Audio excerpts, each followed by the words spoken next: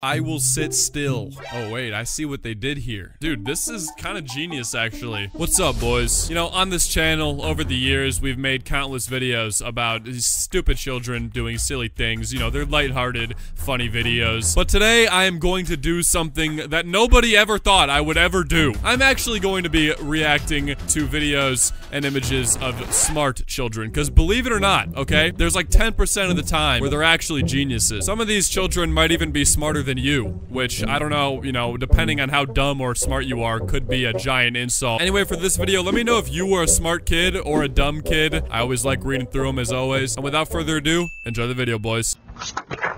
Ma'am, did you just move here? Yeah. There's a lot of kids playing around here. Okay. Have a nice day. Holy, dude, that might actually be the most insane recovery of all time. Oh, whoa, hold on, lady, all right? There's a lot of kids playing around here. Be careful, all right? You might want to watch your door before you get ding-dong-dead. You wouldn't want that to happen now, would you? Name, Asher. Serving the country. If I served our country, I would want to be a nothing because I don't want to die.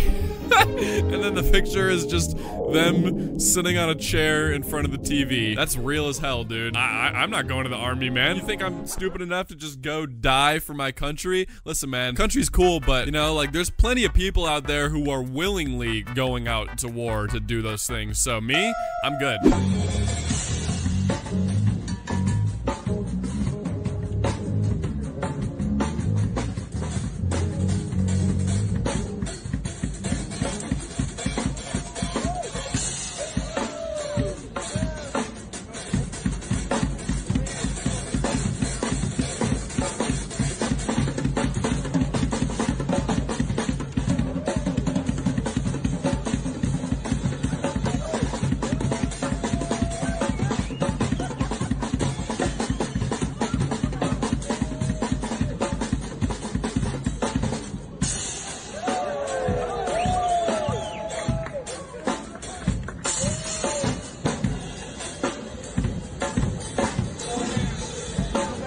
That is actually insane, dude. I like how he's just going so insane that, like, literally the whole rest of the band just stops playing. Look at his face, man. This kid is probably gonna be, when he's like my age, like Metro Boomin level production. Or beyond, honestly. Like, being a child prodigy is just a real thing. There are just some kids that just pop out and instantly are, like, insane at something with, like, no practice. So apparently this kid wanted a beard for his costume, but he couldn't afford it. So what he did was he just cut off some of his own hair and then glued it onto his face. And it warranted him 3 times more candy than almost any other kid. Having been told that it's rude to call dinner gross, our 4-year-old is finding increasingly creative ways to express himself. This tastes unlucky to me. This sends my mouth into outer space. That's bad. Cauliflower is, pinch his fingers together, this much delicious. That's kind of awesome. The only thing I would have to say about this is I feel like sending your mouth into outer space would be a good thing. It's like an anime when they like take a bite of food and they're just like, this is so good. That's what that would remind me of. Our 5-year-old seems to have deemed himself the local virus warden over the fence to our neighbor. Gene, you need to go inside. Okay, I will in a minute. You're old and there's a virus. I'm not that old, thank you.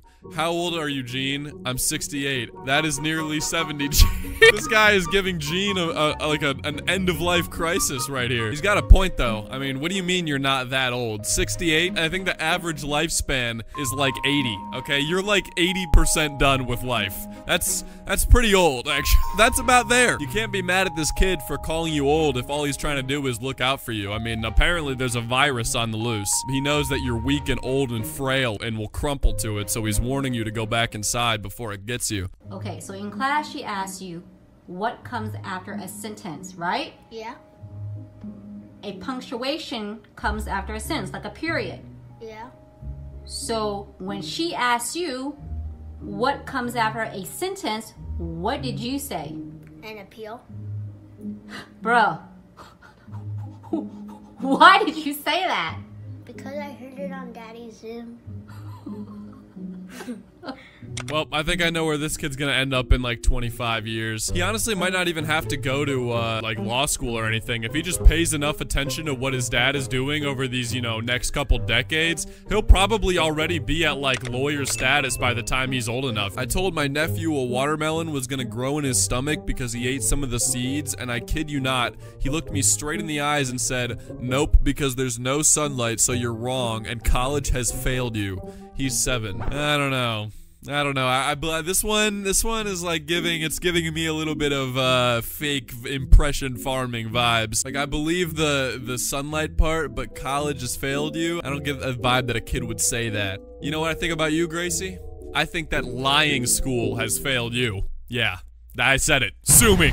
I think it's a lie. Lost my temper with my daughter because she wouldn't get dressed and told her she couldn't come downstairs until she changed out of her pajamas.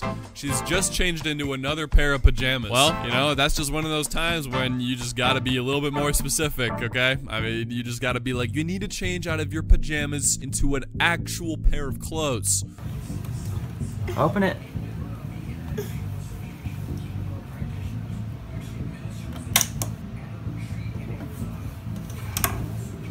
Unbelievable.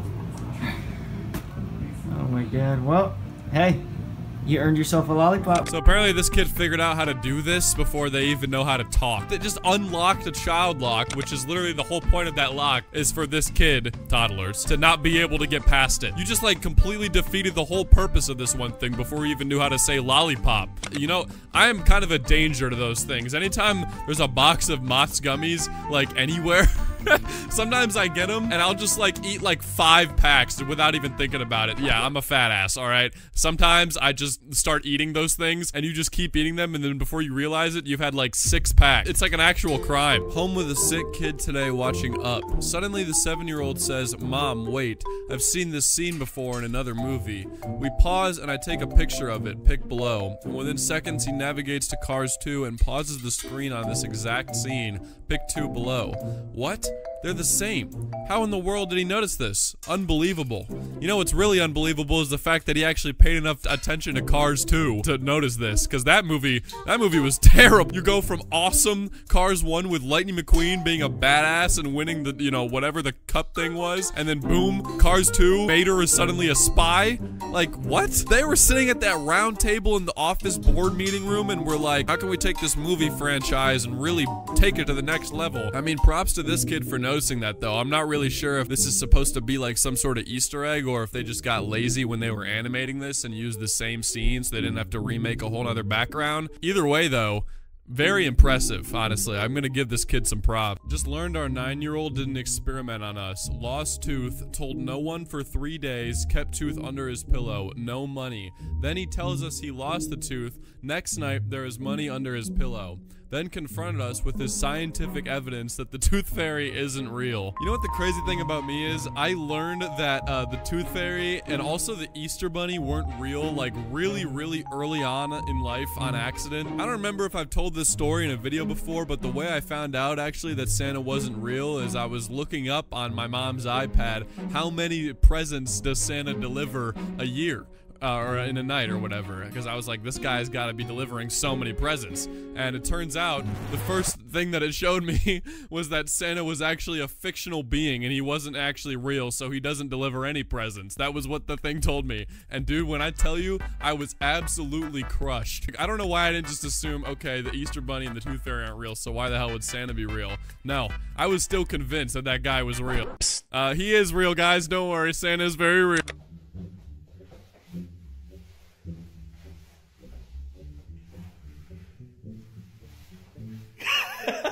I'm not gonna lie, that actually for some reason kind of just blew my mind. I've watched this video like 4 times before I actually recorded it. I just like can't comprehend how he like, what, he just like picks it up and then flips it over. Like, how does it just, it's just perfect. My brain. This would be like such a sick way to put your coat on before you go out. Like, maybe I should just start leaving my coat on, like on the floor. So that way whenever I'm about to leave with like my friends or something, I just like do that. Dude, I just probably look so awesome. My uncle was texting his 3-year-old who uses speech to text. I'm almost home. What did you say? I can't read. I'm like pretty positive I've told this story before on this channel. I don't remember when though, but so I'll just say it again for the people that haven't heard it. When I was younger, my dad's friend at work offered me the choice between 2 different iPods to have for free. There was the one that was just the Nano that didn't have a screen, and then there was one with the screen where you could see all the songs, which was like very obviously nicer. But I still picked the Nano because I was like, well, I can't read, so a screen would be kind of See that kid there in the pink glasses? Earlier in the game, Luis Rivera throws him a baseball. Now watch what he does. He catches that baseball and then turns to the group of young ladies behind him and says, hey ladies, would you like a ball? And they go, oh, aren't you so sweet? But then he says, I gave her the other ball. The problem is he's got the gamer in his glove. He never took the gamer out of his glove and says, ladies, would you like a baseball? That is actually insane. And look at his dad. He definitely caught on to what the kid was doing, because look at his face. I mean, this kid's gonna be a problem when he grows up, dude.